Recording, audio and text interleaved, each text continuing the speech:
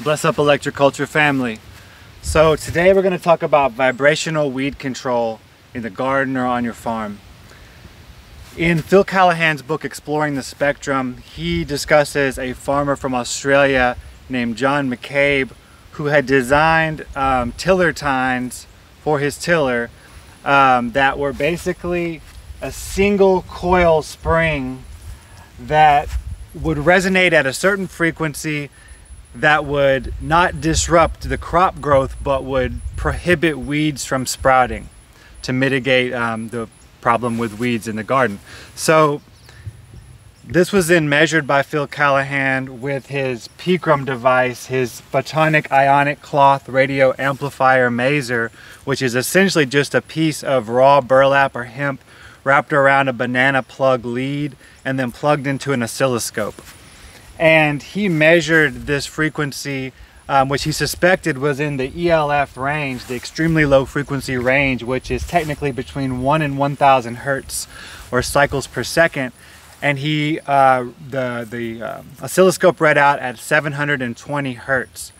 So his assumptions were correct in that it was in the ELF range. 720 hertz to be exact is what these tiller tines were resonating at when they would make contact with the soil.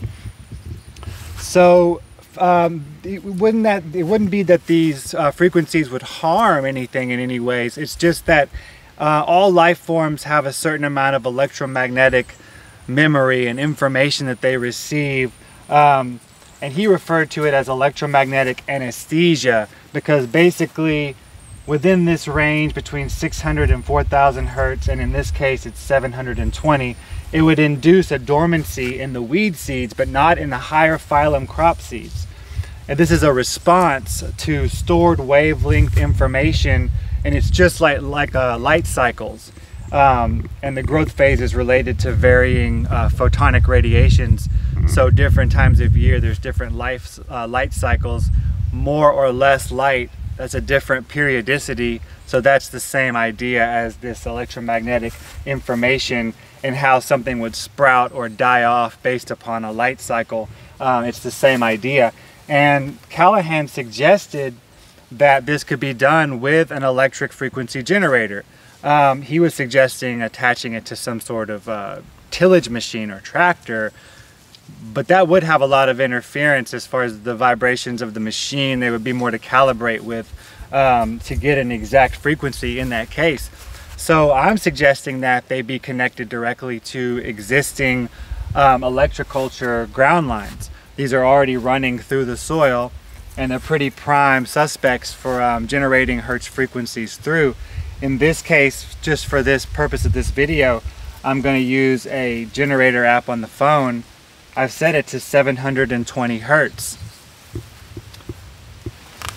I can slip it in here. I have to the auxiliary connector to 2 alligators, and I'm going to simply connect that to my ground line. And this is a pretty simple way to generate a frequency into the soil. I would argue that perhaps it's a better way than on a tractor or something that has auxiliary vibrations like a machine of any sort.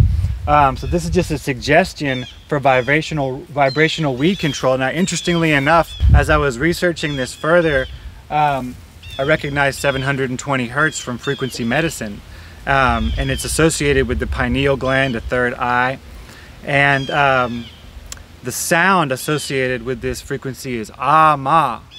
And then that reminded me of Dogon cosmology, where Ah-Ma is a primary creator deity who created a perfectly organized universe, and a universe that even precedes our material domain and is a kind of storehouse for the seed of all material forms.